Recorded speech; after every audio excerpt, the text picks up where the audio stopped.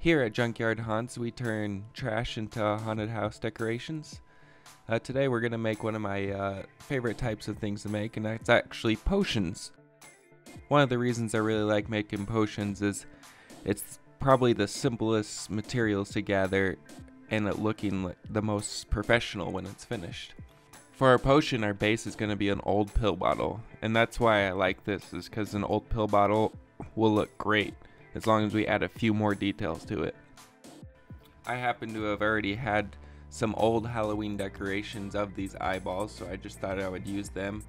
I don't think they look too good, so I thought we would build them up and make them look even better.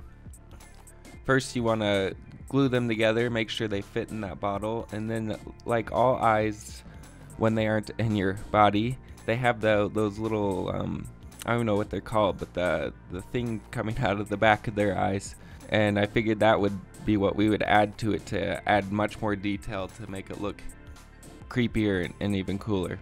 So as our base for those backs, we're gonna wrap up some tinfoil in a fairly small string. We need to make sure it can still fit inside of our potion bottle, and then we're gonna cover it up with hot glue so that no tinfoil shows through. We want to paint this, and tinfoil does not allow paint to stick to it. But also on top of that, the hot glue will actually add the bumps and the details for you by not being perfectly smooth all the way across or being too crinkly like the tinfoil would be. Instead, it's larger clumps, and that will make it look more realistic. At Junkyard Haunts, I use trash to build these decorations, and so I actually have some old paint. This is old red paint that was very, very clumpy, and you know what? It made it even better. Like I'm saying, trash can really make these decorations look even better. Because it was so old and clumpy, the colors, there was like 3 reds with inside this one red bottle, and the colors didn't mix very well, so I was just spreading it around. I'm like, this looks pretty good. I added black to make it darker, which definitely helped and added more colors into it. The hot glue accepts paint really well, so I actually just put on 1 coat, but it was a thick coat. I made sure every little piece is covered. Since the eyes don't look super great, I just added a little bit more paint around the whites of the eyes to make it look a little more bloodshot. But in the end, I basically did nothing more to these eyes.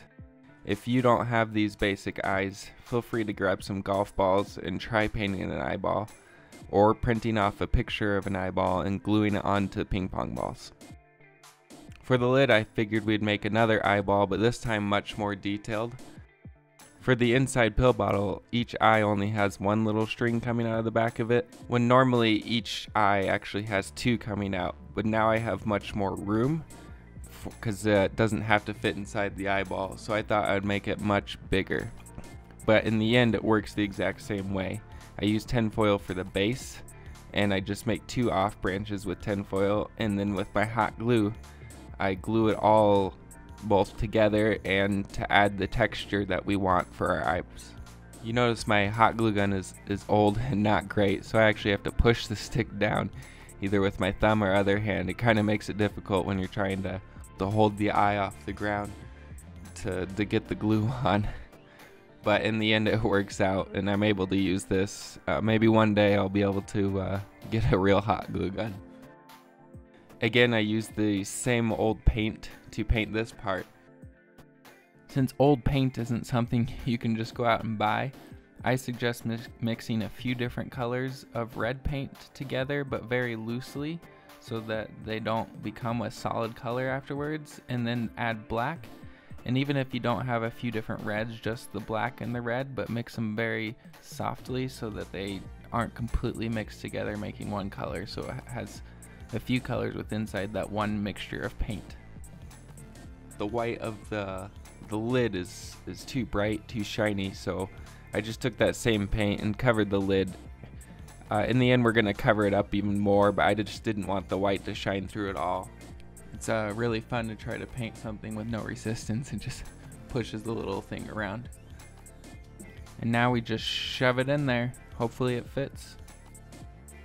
Burlap is always a good material to make your props look more authentic. And so we're just going to cover up this lid a bit more. Like I was saying, I painted underneath. I probably didn't need to because we can't really see underneath through this burlap, but burlap does have little holes in it, so I was just being cautious. After I put it on, I wanted to age the burlap a little bit more, so I just took some brown paint, just a little bit, as you see. When you paint the burlap, you only want to paint it here and there in certain parts. Don't cover the whole thing, or else it will still look brand new, just darker color. To age it, you'll want to have it sporadic parts painted throughout. Going into this, again, I don't ever really have plans for these things, so I thought the base looked a little weak and funny just on its own. As the pill bottle, you can see that plastic, so I wanted to cover it up, and I figured I'd throw some more burlap and make it look really raggedy. The more details you put into it, the better it will look, so don't be afraid to come back later if you're not liking it and just add more. Just like my base, I thought it needed some more detail, and even after I put the burlap on, I was like, this needs more detail, so let's add this rope around it. If you cut your string a little short like I did, just cut more and glue it on. Don't worry about trying to rip it off, making it one complete string. It's okay if it has a little cuts throughout it. The string I had, I decided to rip some pieces up and shove some fibers inside the pill bottle just to add a little bit more detail, and wrap the top again with some more of this string. And careful when you use a hot glue gun. It's the reason they call it hot. I think I burnt my fingers a few times just trying to push those extra loose strands down and keep it down. So just remember, be careful when doing this.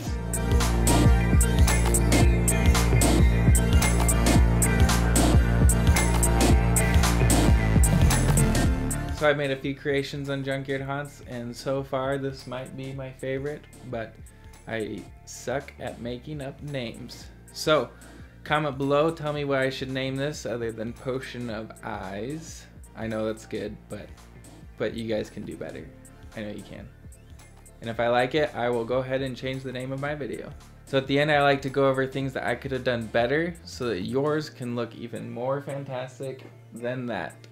I think the iris here, it's just a few circles. The toy eyeball that I got is not very good, not very detailed. So I think I would have actually printed off some eyeballs and glued them on there, because there's no way I can paint that detail of an eye, but that would have made the eye look way more realistic and even better. If you have some ideas for future potions you'd like to see, comment below and I will work on those. My goal is to combine a whole bunch of awesome potions together into a secret project. So make sure you subscribe so you can see them all together in an epic secret project.